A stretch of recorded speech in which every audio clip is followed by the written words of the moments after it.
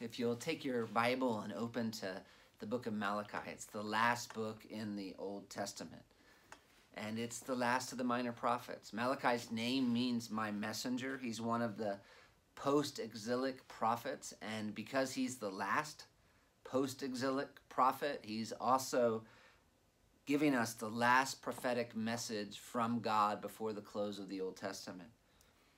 So that makes Malachi pretty significant. He's writing, most people think, shortly before Ezra. So we're talking 480 to 450 BC. The people have returned to the land. By this point, the temple has been rebuilt, but they are spiritually apathetic. And so in Malachi, God's reminding his people of his love. He is warning them about their sin. He is promising to deal with it.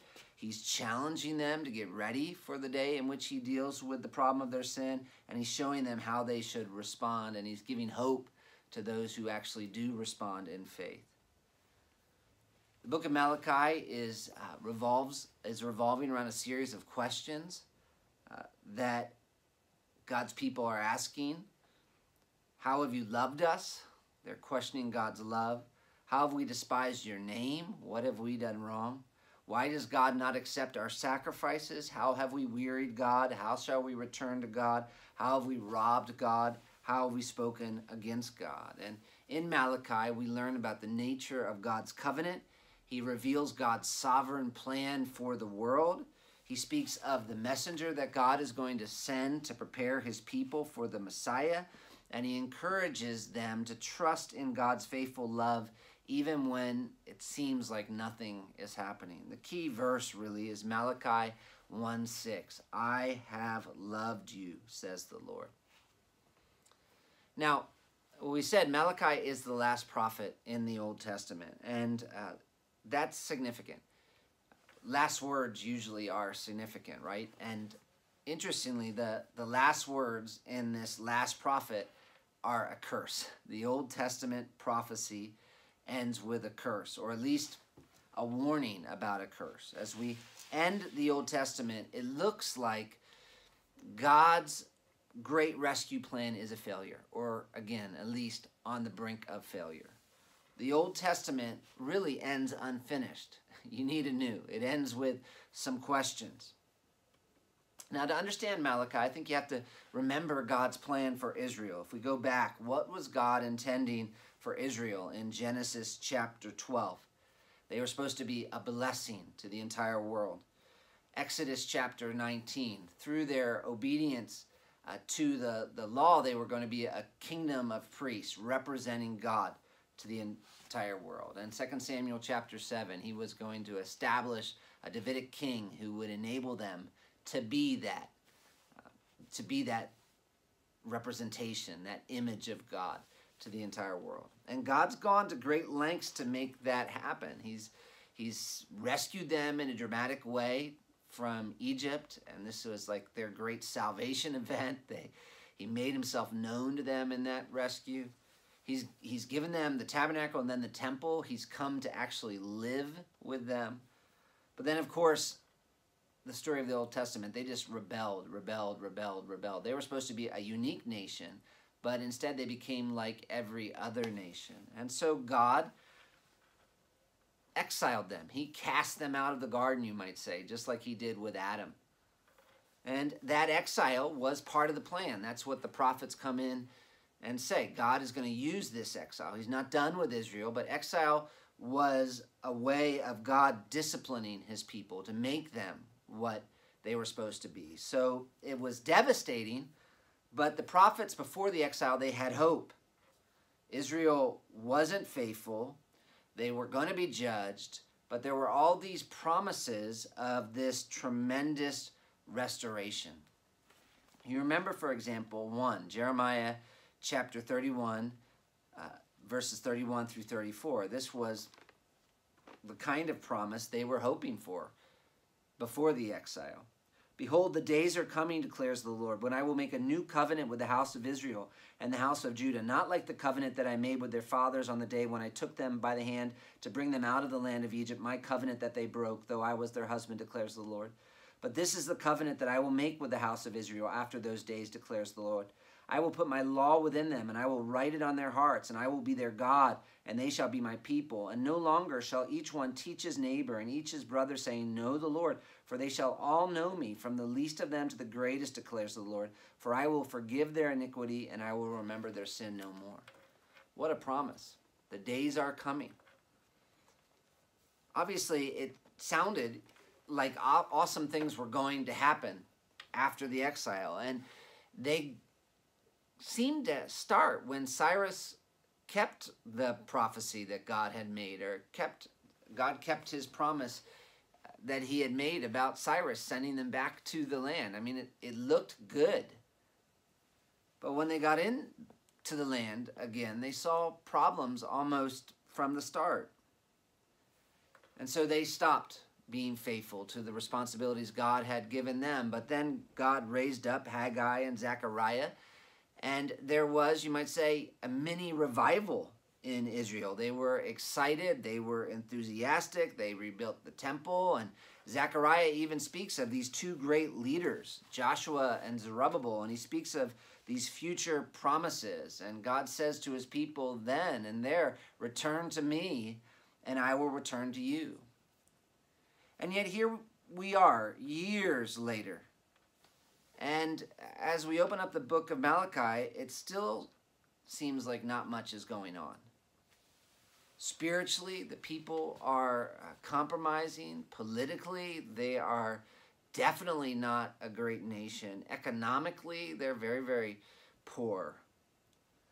And so you can imagine, even for those who were real believers, that they might be tempted to look at God's plan and look at the situation and lose faith and just sort of start living for themselves. And that's kind of the context behind the book of Malachi. One commentator explains, the despair and doubt triggered in the restoration community by the apparent failure of the prophetic visions of Haggai and Zechariah soon characterized the intellectual disposition of the era, a disposition that wondered if Yahweh had indeed forgotten his covenant with Israel. And that's a key issue behind the book of Malachi. Thinking, God's forgotten his promises to Israel, so why care about our responsibilities to him? They've given up, and they think it's God's fault. They're blaming him. Now, obviously, that's very relevant. I've been thinking lately about how much of the Bible is God's plan. And I love that. I love looking at God's plan as it's revealed in the scripture. And it really has the power to change us. And certainly to bring encouragement to us. God has a great plan. We're part of something much, much bigger than ourselves. It could really revolutionize our lives if we could just trust in God's plan. But the problem is, it's sometimes difficult to believe God. I mean, I wonder what's difficult for you about trusting God's plan.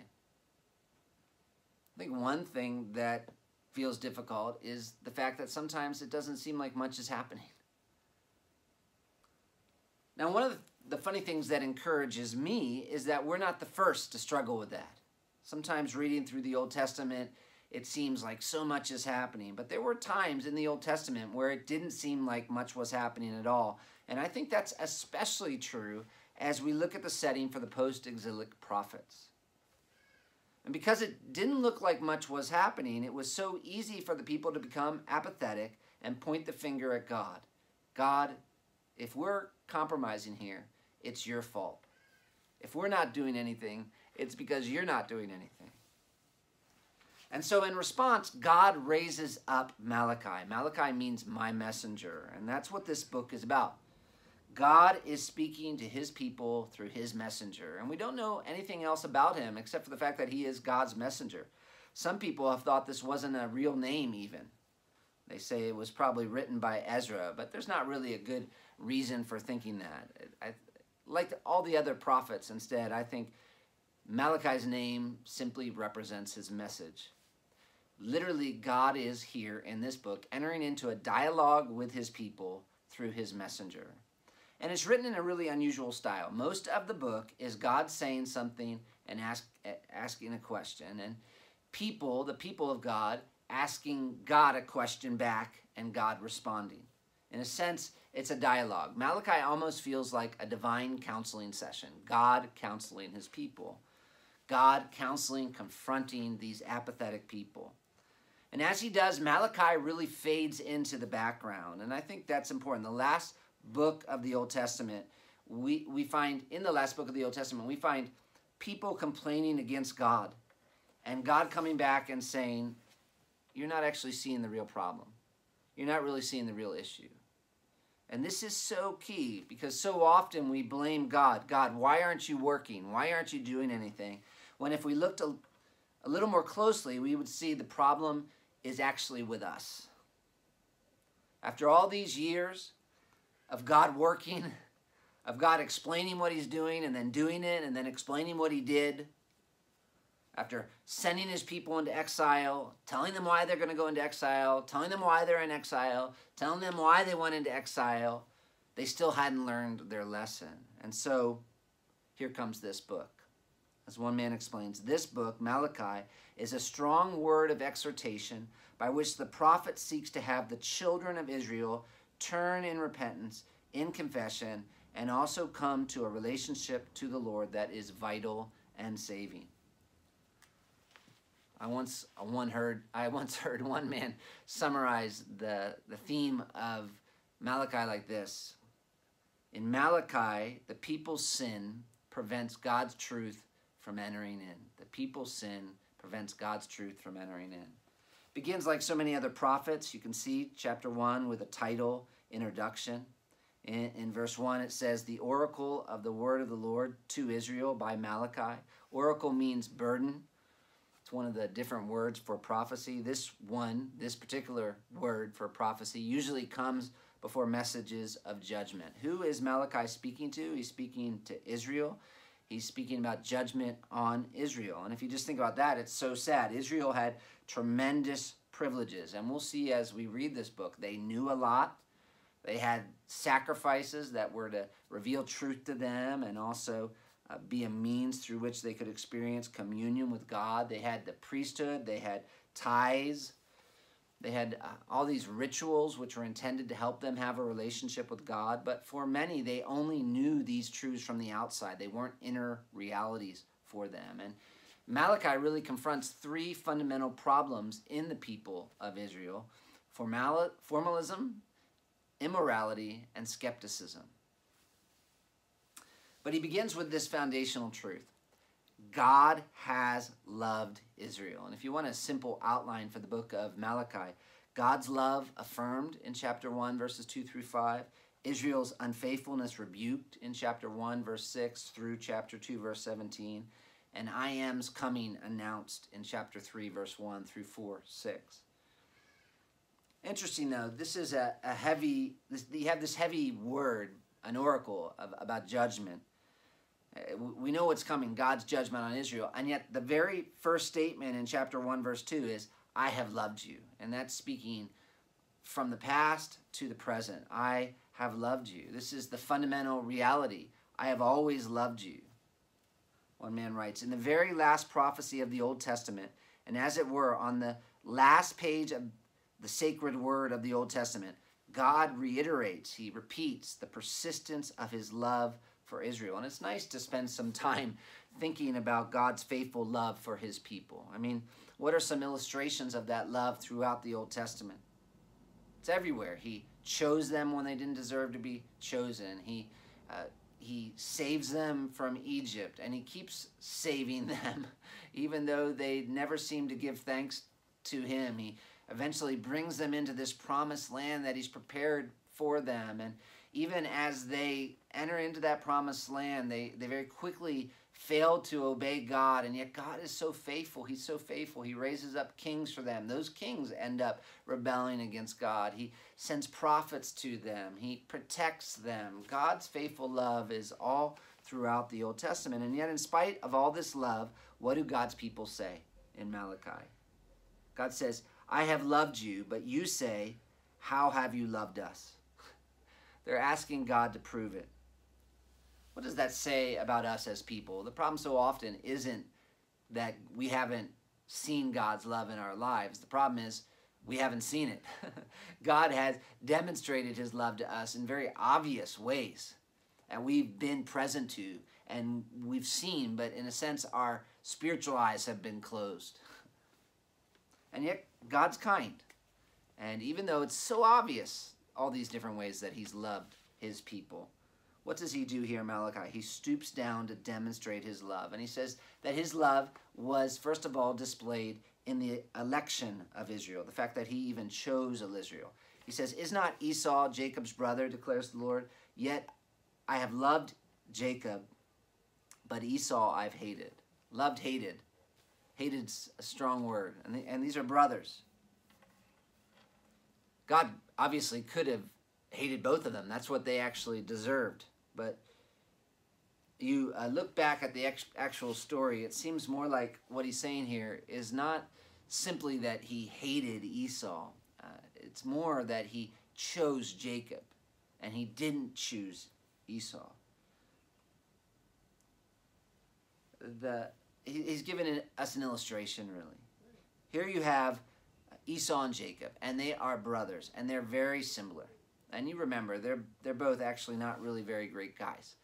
And you look at Esau and his descendants, they become the Edomites, and you can see, just looking at the Edomites, what Jacob and his descendants deserved. If God had just left them, they would have become Edom. They would have been wicked. They would have hated God. And what did God do in response to Edom's rebellion? Verse 3 of Malachi, "I've laid waste his hill country and left his heritage to jackals of the desert." And he's not going to relent in his judgment. If Edom says, "We are shattered, but we will rebuild the ruins," the Lord of hosts says, "They may build, but I will tear down, and they will be called the wicked country and the people with whom the Lord is angry forever." You wonder how I've loved you. God says, look at the contrast between you and the Edomites. You're not much different. In terms of your ancestry, you're not much different, honestly, in terms of your actions. Both of you have rebelled, and both of you deserve God's judgment. And yet God, in his mercy and for his good purposes, has chosen Israel and has pursued Israel and has protected Israel and has made great promises of mercy and kindness to Israel in spite of their constant hard-heartedness and rebellion. The way I look at this is I imagine going to an orphanage, a king going to an orphanage, and he adopts a child out of the orphanage. And when the child grows older, in spite of everything the king's done for this child, he's made him a prince, you know. In spite of that, the child says, "How have you loved me?" One thing about adoption that people don't often realize is they're adopting little sinners. And so when you adopt, sometimes you think, "Oh, look at me, I'm adopting." Someone might think, this child will just, when they grow up, will just say, "Wow, you're so amazing." But that's often not the way it works. The child's not all that impressed. And so you can imagine this king adopts this child and gives him so many blessings. And yet the child grows up and says, "How have you loved me?" And the king says, "Look at this. You want to know how I've loved you? Here's this other child from the orphanage. And this child has committed treason, and this child is going to be hanged. And maybe this adopted child's a rebel as well. How have I loved you? Look at this young man from the orphanage. He's going to be punished for his sins. And yet, look at all the mercy I've shown you." This passage is picked up in Romans 9 as Paul talks about the privileges given to Israel, and he's working his way through God's great plan. And he talks about God's election of Jacob in Romans 9, verses 11 through 13. And of course, people have objections to God's sovereign choice. And Paul says, no, this is about God's glory. The whole universe exists for the glory of God. We all belong to God, and God is using nations and peoples for a great purpose, which is to put his glory on display in saving sinners from judgment. And if we come back to Malachi, the election of Israel was a proof of God's love. Look at what they deserve and look at what they received. And the same is true with all of us who are believers. God's election is a proof of God's love still. even better than our present circumstances. I think of how Paul, as he's in prison in Ephesians chapter 1, what does he say? Blessed be the God and Father of our Lord Jesus Christ, who has blessed us in the heavenly places with every spiritual blessings. Well, what is an example of that, Paul, as you're sitting there in prison? Even as he chose us in him before the foundation of the world. We need to know these truths. We need to find joy and comfort in these great truths. And Israel will one day see that. God promises, verse 5, he says, your own eyes shall see this, and you shall say, great is the Lord beyond the border of Israel. Israel was going to see the judgment of Edom, and it was going to be a demonstration to them of God's greatness. And they were going to see that it is a big thing to be saved from God's judgment. We don't deserve it. And yet God has chosen to pour out his mercy on us. How has God loved us? Look at hell. That is what we deserve. But in spite of God's great love and these tremendous privileges, Israel has been unfaithful to Yahweh. And specifically in chapter 1, we see the way in which the leadership of Israel has despised his name and failed to take seriously their responsibilities to God. In verses 6 through 14, Malachi basically says, it should have been a big thing for you to be loved by God. But Israel, you've treated it like it was a small thing. You didn't believe it. You doubted God's love. And that failure to believe in God's love for them had consequences in the way they related to God, and they despised God. And Malachi gets at the fundamental problem for Israel. They never gave up ritualistic worship, but it was half-hearted worship. It was formal worship. And this is what always happens when you fail to believe God's love for you. You may stay religious, but it just becomes ritual. The root of all her sins, one man explains, was an unawareness of God's love, her unawareness of God's love. And that's the root of so many of our sins. Why is our religion why is our worship and our religious activity not just fired up? Why has it become just sort of this cold, dead thing? We've forgotten how much God's loved us. And in order to show Israel what was happening, God uses an illustration, and he begins by speaking directly to the spiritual leadership, their priests, in verse 6. A son honors his father, and a servant his master. If then I am a father, where's my honor? And if I am a master, where's my fear, says the Lord of hosts, to you, O priests, who despise my name.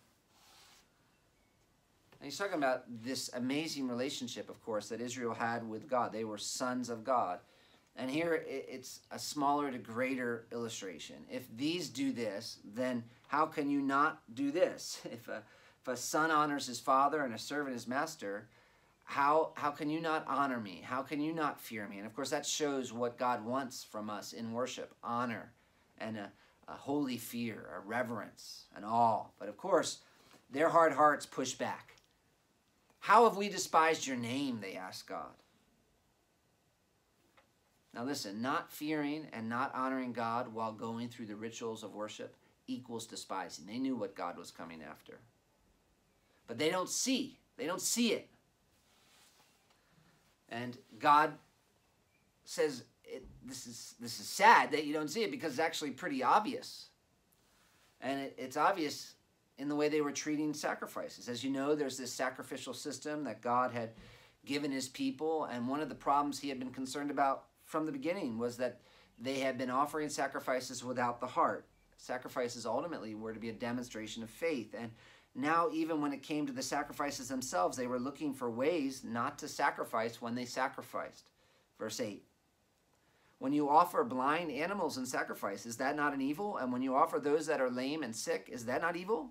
And you can see what they were doing. God was very clear about the kind of animals that they were supposed to sacrifice, but they were just going through the motions. We have to do this, but let's not do this in a way that actually costs. So if we have to do this, let's offer our blind animals, our lame animals, our sick animals. And this is religion without God. It's ritual without reality. And God says, you know this, present that to the governor. Will he accept you or show favor to you, says the Lord of hosts? By the way, that's one of the things that demonstrates this was written after the exile during the days of Ezra and Nehemiah, because they didn't have a king, but they did have a governor. But the point is, They're making these offerings to God, and yet they wouldn't even give these kinds of offerings to a human governor. And so God asks, would you do this? And they know the answer to the question that he's asking. And Malachi gets a little sarcastic. Okay, you really think this is going to work? Go to God, verse 9. He says, and now entreat the favor of God, that he may be gracious with us. Let's go to God and ask God for his blessing, and we'll give this gift to him of a blind animal. Do you really think this is going to please him? With such a gift from your hand, will he show favor to any one of you? And listen, because it's easy to get this wrong, so we need to read this with our doctrine of God correct. God doesn't have needs, and so God's not saying, oh, I'm so hungry, and I just really want to eat, and then I get this lame sheep, and what am I going to do with this? This is not about God. This is about these people. And what's happening is that while they're giving all these offerings, they were obviously not giving these offerings in faith as if God were real. And what was proof was that if they did believe in God as they were making these offerings, they were acting as if he were smaller than a father, than a master, than a human governor. And so in verse 10, God says he wishes they would just close the doors. Oh, that there were one among you who would shut the doors. And that says something about God's attitude towards empty religion. We sometimes think a little religion is better than none. No, that's not true. This actually reminds us of Isaiah chapter 1, where God says, stop praying to me. I don't even want your prayers anymore. It's interesting to me. God had chosen this nation, but it wasn't automatic. They needed to obey. Israel as a nation had all these privileges, but they needed faith. And we see that at the end of verse 10. I have no pleasure in you, says the Lord of hosts, and I will not accept an offering from your hand. Why? Verse 11. This is going to be a reason why they need to be serious about the kind of worship they're offering God. They're treating him as if he were something small, but he's not small. And verse 11 proves it. From the rising of the sun to its setting, my name will be great among the nations, and in every place incense will be offered to my name, and a pure offering, for my name will be great among the nations, says the Lord of hosts. And he's looking forward. He's coming back to his great plan. And he's saying, you're treating me as if I were nothing, and yet look forward. This is what's coming. From the rising of the sun to its setting, my name will be great among the nations.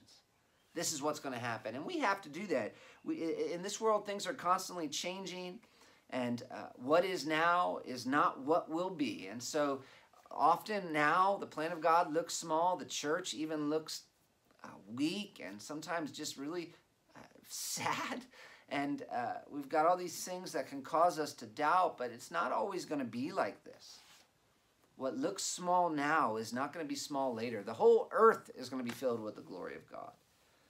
And so it's like Malachi is saying, it is a serious thing for you to carry on this ritualistic, formalistic type of worship because I am a great God. And the time is coming when the whole earth is going to be worshiping me. And my name is going to be great among them. And they're going to bring pure offerings to me. And so your attitude now is entirely contrary to the future. And so, as one commentator explains, this is not the accomplishment of this present age, but a prophecy relating to the millennial era. The last chapters of Ezekiel show that in the millennial worship, in the rebuilt temple, incense and offerings will be present. And because the Lord will receive this pure worship throughout the world, as his name is recognized and honored in every place, this is the reason why he will really not be pleased with the polluted and heartless service of Israel. And so in verse 12, Malachi starts talking directly to the priests. But you profane it when you say that the Lord's table is polluted and its fruit, that is, its food, may be despised. And I doubt they were literally saying this. But they were saying it by their actions. And what's crazy is that in spite of how they were despising God's name and profaning God's name, they somehow found a way to turn it all around on God and act like it was his fault. Verse 13. But you say, what weariness this is, and you snort at it, says the Lord of hosts. You bring what's been taken by violence, or is lame, or is sick, and this you bring as your offering. Shall I accept that from your hand, says the Lord? And why is this so serious? It's serious, verse 14, because they were spitting on God's character. Cursed is the cheat who has a male in his flock and vows it and yet sacrifices it to the Lord what is blemished? Why is this so awful? For I am a great king, says the Lord of hosts, and my name will be feared among the nations. Question, of course, we're asking is how? How is this going to happen? Israel is complaining against God, and God's coming back to Israel and saying, the problem is not with me. I've loved you. You are my son. But look at the way you're treating me. This is the kind of worship you've offered me. And he starts talking to the priests and talking about how they have despised his name. And in chapter 2, verses 1 through 9, he reveals that at the root of their failure to honor him is the fact that they have not taken seriously his character. Even though they're priests who should know God's word, they haven't taken seriously what the word of God says about God. And so Malachi here is just exposing the priests for their failure to really take God seriously. If you will not listen, if you will not take it to heart to give honor to my name, says the Lord of hosts, then I will send the curse upon you, and I will curse your blessings. And here he's really going to end up talking about Deuteronomy chapter 27 and saying that everything that I promised in the Mosaic covenant would happen if you didn't take the covenant that I entered into you with you seriously is going to happen. Why? Verse 5. Or verse 3, behold, I will rebuke your offering and spread dung on your faces, the dung of your offerings, and you shall be taken away with. This is like serious shame. So you shall know that I have sent this command to you, that my covenant with Levi may stand, says the Lord of hosts. My covenant with him was one of life and peace, and I gave them to him. It was a covenant of fear, and he feared me. He stood in awe of my name. And here he's talking about what happens when people actually honor the covenant that God made. There's blessing. There would have been blessing for Israel here. Why were they not experiencing it? Because they didn't honor God's name. God had kept his promise. He kept his covenant when his people actually honored him. But what were the religious leadership actually doing? Verse 7 of chapter 2, for the lips of the priest should guard knowledge. The people should seek instruction from his mouth.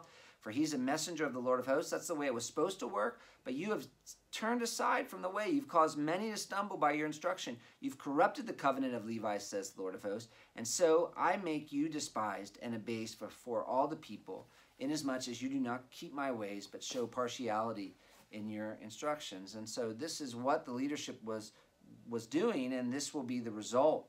God is going to despise them and abase them. And again, God's helping his people understand. They're pointing the finger back at God.